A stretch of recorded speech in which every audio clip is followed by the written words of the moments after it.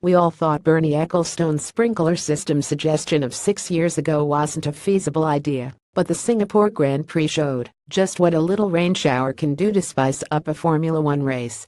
It also proved the wisdom of the old saying that you can't win a race at the first corner, but you can certainly lose it. Ferrari took that to an extreme, losing it even before the first corner. Join Prime for exclusive features: the best of F1 racing, customizable interface and free environment. Giorgio Piola Archive. Join Prime.